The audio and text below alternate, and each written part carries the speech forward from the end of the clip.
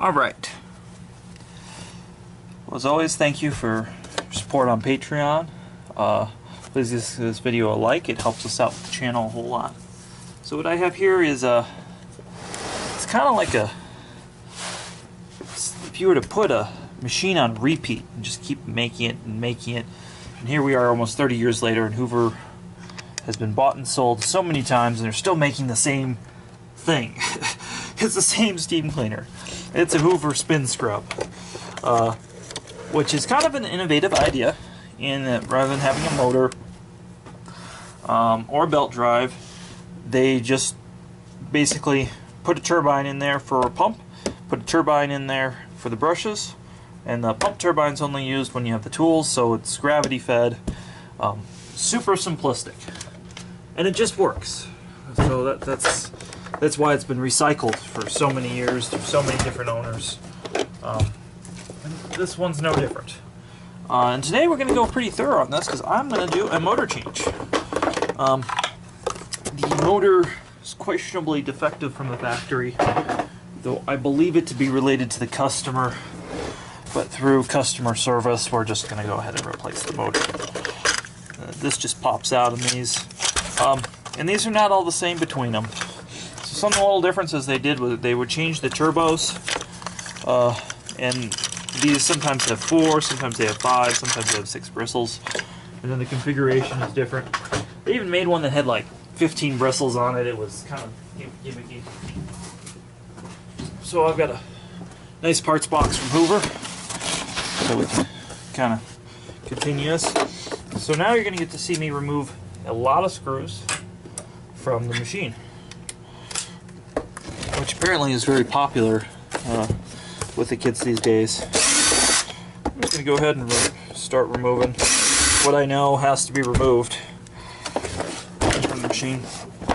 And Hoover put some really helpful little arrows to kind of guide you. They notice they're not next to those screws in terms of what we're doing. So it's very serviceable. It's a little tedious, but very, very serviceable. Got a little bit of dog hair on here.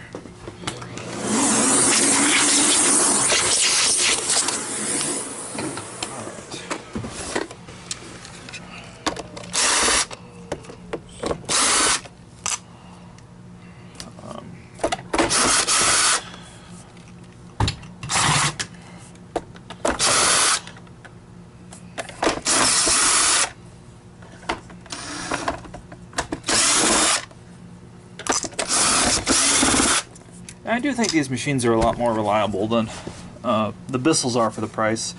These machines can be had as low as 100 and as high as about 175 for the Hoover.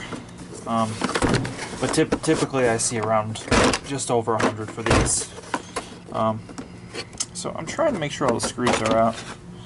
Alright, so that is cover that will pop off.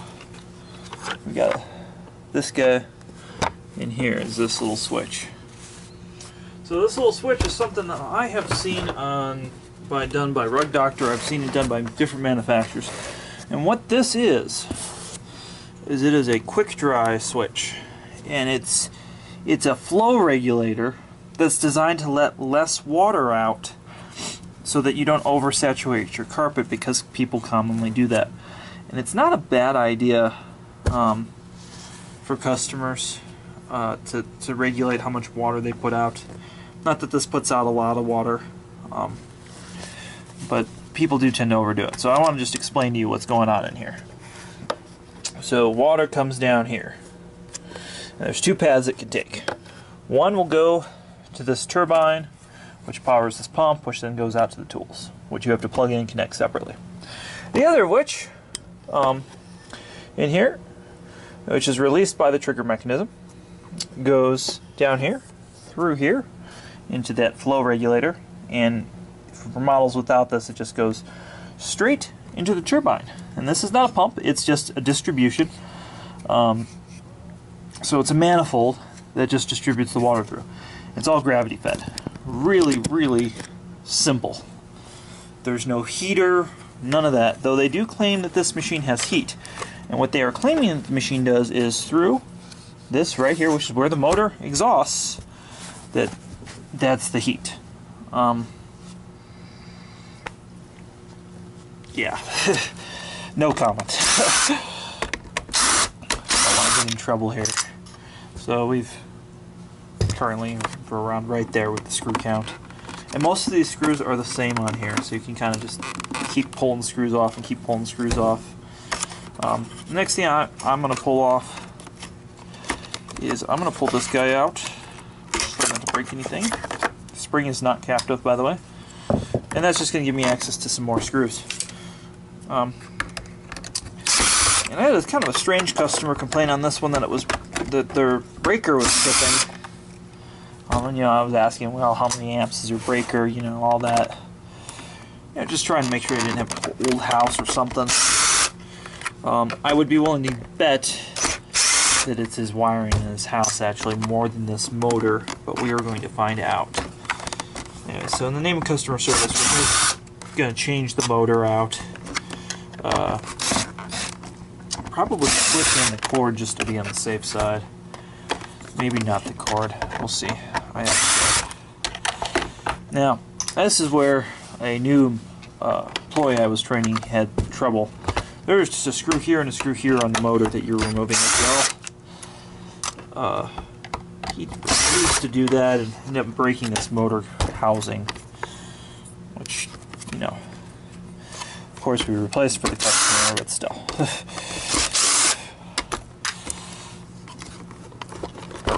Alright, we got one more. And everything's black and everything kind of just blends together in here. So there's a turbine. And if these turbines should spin pretty freely. If they don't, they either need to be taken apart, cleaned out, and greased, or replaced. Generally, replacing is easier because it's a Hoover. The parts are super cost effective. Alright, so now onto these screws. I remember being different, but they could have changed it. Well, they did change it. They put smaller screws in here.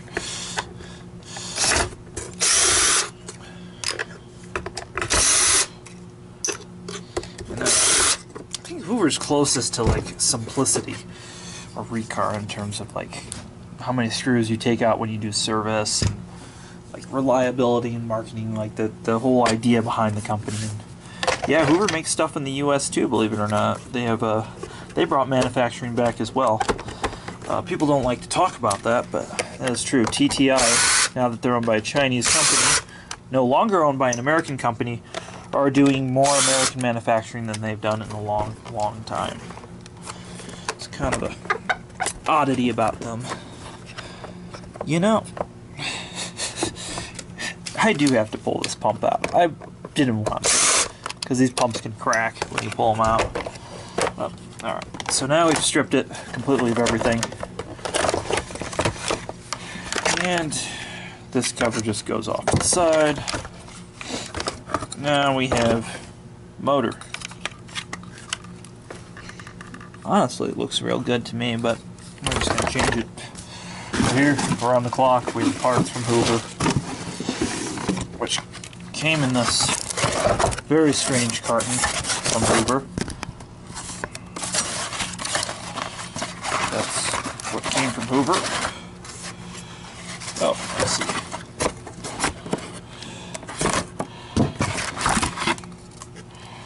So that's the motor. It is a true bypass motor, which is kind of cool. It's got independent cooling. It's made by this company that I'm not familiar with. I would assume TTI probably owns them. I could be assuming wrong. Oh, there's a fuse in this. So I suppose if the motor was going bad, it would be that fuse.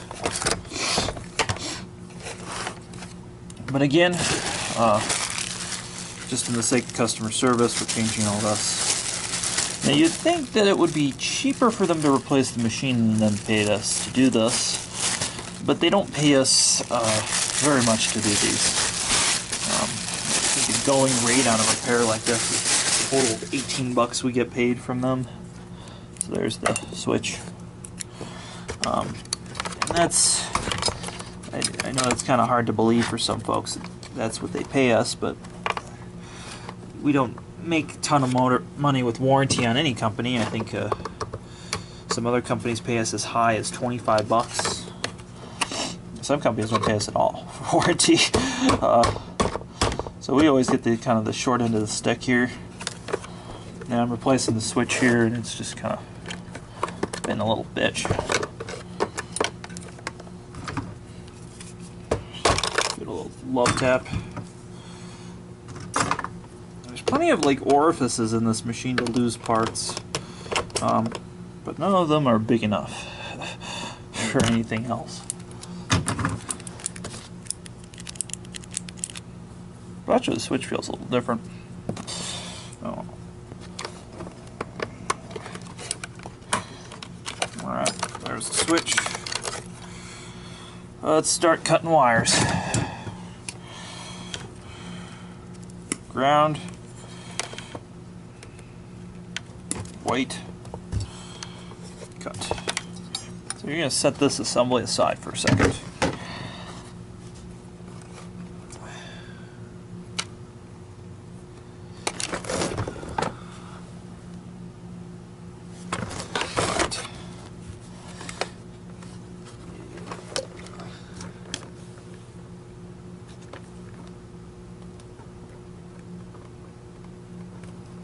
We're going to change the cord on this. I was kind of avoid it, but we're going to be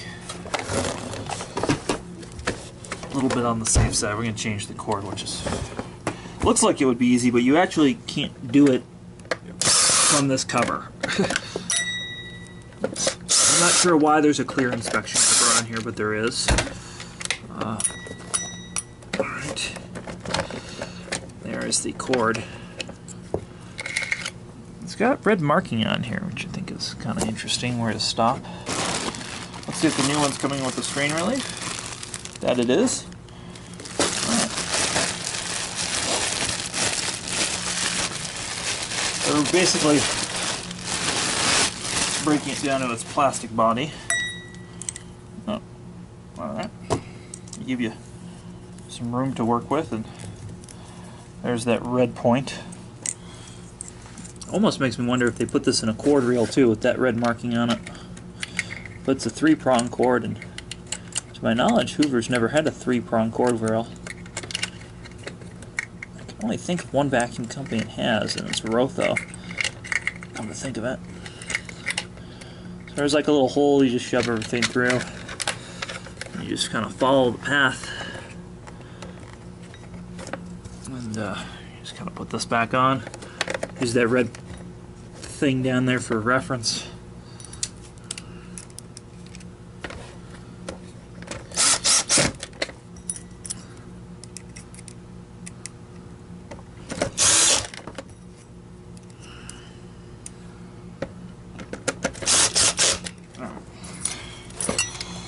That's it. Cord. And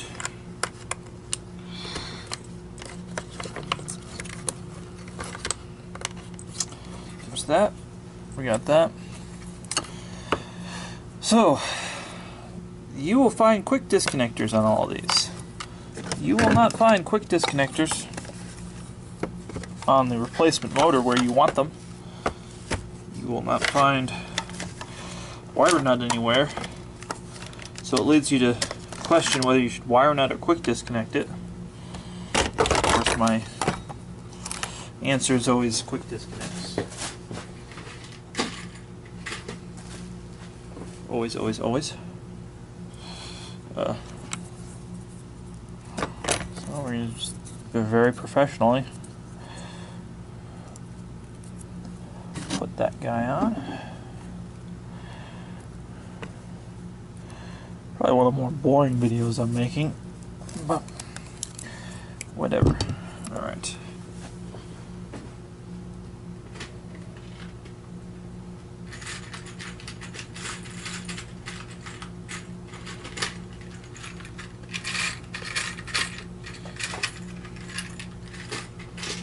Alright. One more quick disconnect. Yep, for the ground. Now I would think that the ground would be screwed into this plastic thing too, but it is not. Kind of an interesting design choice. Unlike a vacuum cleaner, you don't get the amount of static electricity the steam cleaner. Being that it's wet, it calms things down a bit. You're going to reuse these gaskets. That's another thing I've seen throwing people off. For whatever reason, Hoover decided that you must always reuse the gaskets.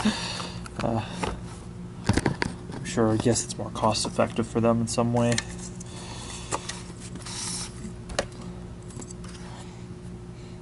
This all smells brand new. I don't have any burnt motor smell in this, which is always a good sign.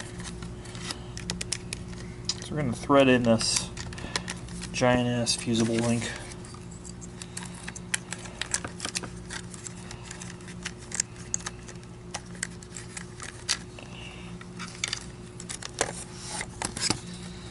Alright, so we got the two gaskets on. And there are arrows here up top. You're going to line the arrows up. And upon lining those arrows up, you are lining, of course I'm lifting this up when I do that, you are in theory lining up the motor the way it was intended to go in this thing.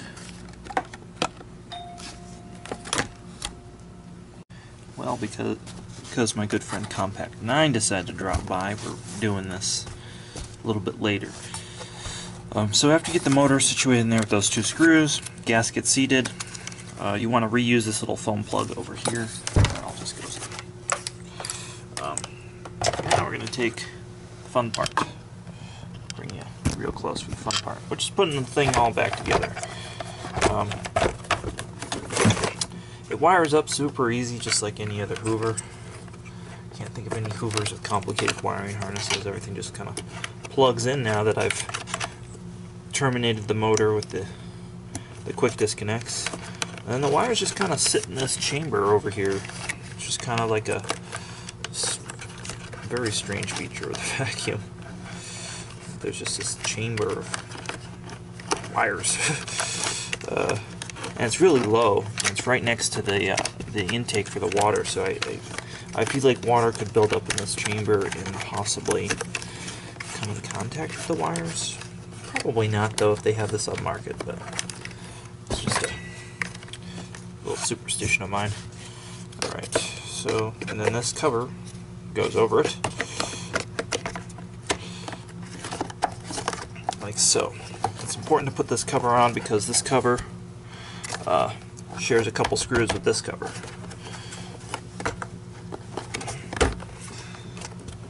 Alright, and let's put this mess of screws back together.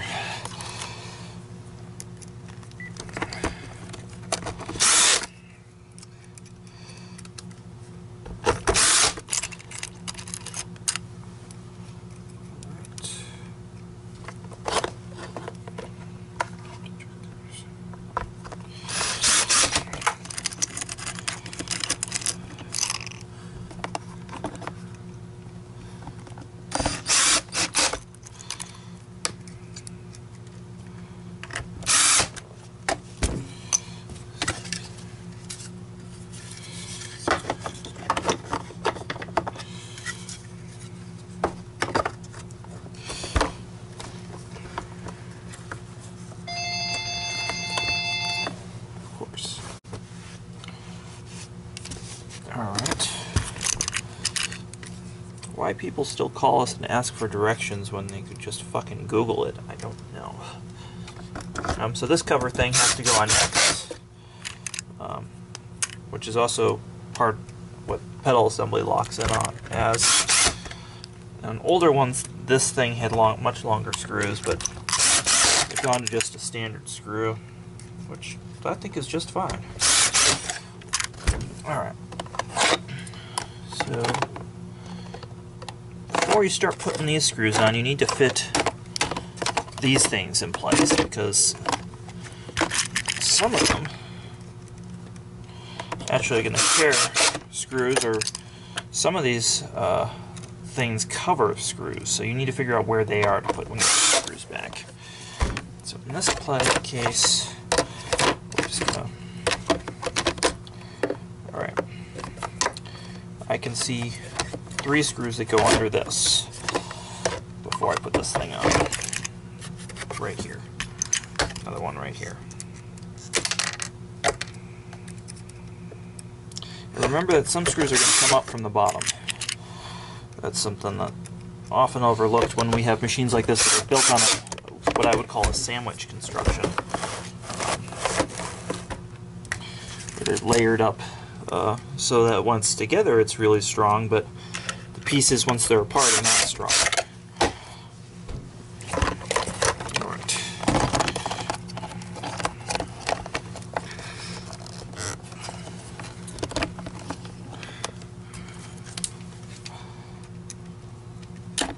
I also suppose now would be a good time to make sure that the cord and motor, new motor and switch work.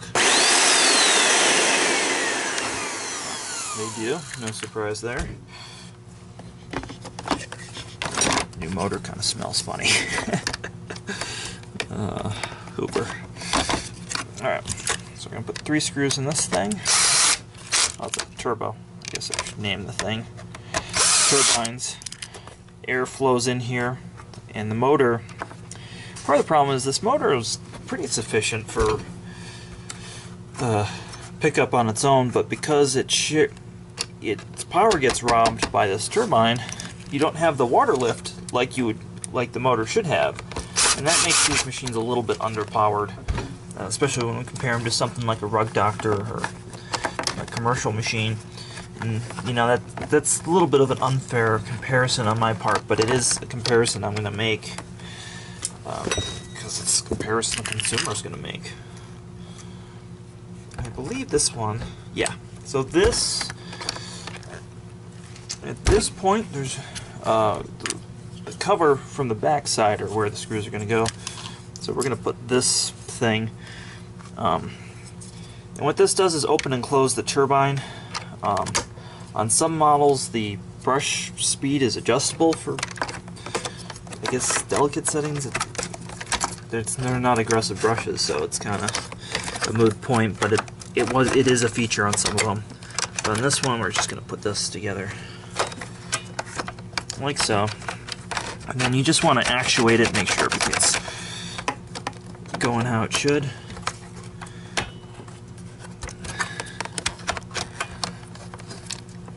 Alright, everything's in place, and then you got this is the extra, this regulatory valve that keeps the water from going out as much. Why you want that feature, I'm not sure, but, well, I guess it's supposed to quick dry the carpets, but still, I'm skeptical, of course.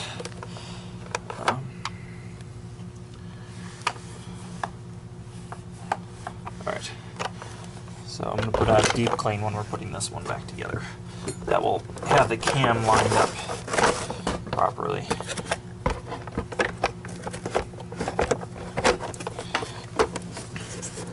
And again, if these covers don't feel strong, it's because, again, it relies on being all together to be strong. And that's the way a lot of machines are. There's nothing wrong with that. That's how it's made. Alright. So, since we're up top, we're going to put the 2 or 3 screws we took out up top. And, yep. Alright, and we're going to give the back side. Start putting screws in. And remember, the holes with the arrows are the ones that are getting screws.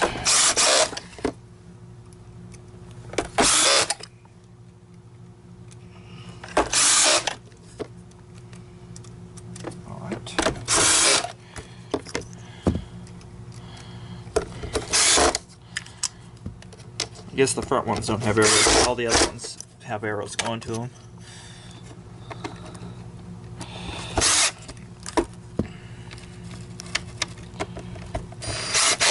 Alright, all done. So now, you want to line this up, and some of these things, they are eccentric. This one seems to be symmetrical. Just kind want to know when you're putting one of these back together. Alright, that locks in. And this is a feature I think is just brilliant, is that the customer can take off the nozzle and clean it themselves without any tools, because customers always want to clean these, and they should clean them. You know, if hair's in here, well, one, your vacuum wasn't working properly if there's a lot of hair left in your carpet, but that's another subject. But customers always are breaking these trying to take them off, so that making that come off easily just accommodated the customer's natural urge to want to clean that. And they did the same thing with the tank. So the tank can be quickly dumped with this rubber plug, but what's cool is you can pull this tank apart and let it air dry so it doesn't get too funky. Speaking of funky, it is funky. Whew.